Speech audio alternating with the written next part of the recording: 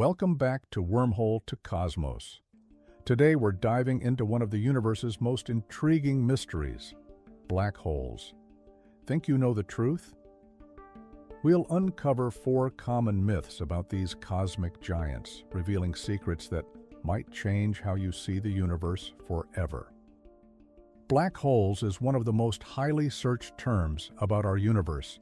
There's a fascination with the idea of a region of space having a gravitational pull so strong, nothing can escape its deadly grasp. Not even a sliver of light. Well, not quite. In fact, much of what we think we know about black holes turn out to be myths. Myth 1. All black holes are black. As this photograph from the Event Horizon Telescope demonstrated, light can be detected near a black hole's event horizon. This is the boundary between normal space and the space affected by the black hole's gravity, from which no escape is possible. Part of this light comes from the black hole's accretion disk, a flat pancake-like structure composed of dust, gas, and other debris. Friction constantly moves the disk's material inward toward the event horizon. Light also comes from jet streams which propel matter outward along the disk's north and south poles. Myth 2. All black holes are about the same size.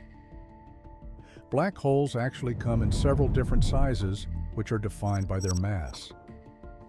Small black holes are usually the result of a relatively short and violent collapse of a star. Recent work suggests that intermediate black holes are found in the nuclei of some active galaxies.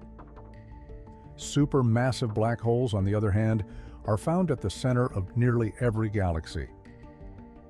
Dr. Dan Evans, an astrophysicist at NASA headquarters, says there's a direct relationship between the beginning of supermassive black holes and the beginning of their corresponding galaxy. This strongly suggests the two were born about the same time and slowly grew in size together over billions of years. Myth 3. If you get within a few thousand miles of a black hole, its supergravity will pull you into its center. It turns out you can get surprisingly close to a black hole.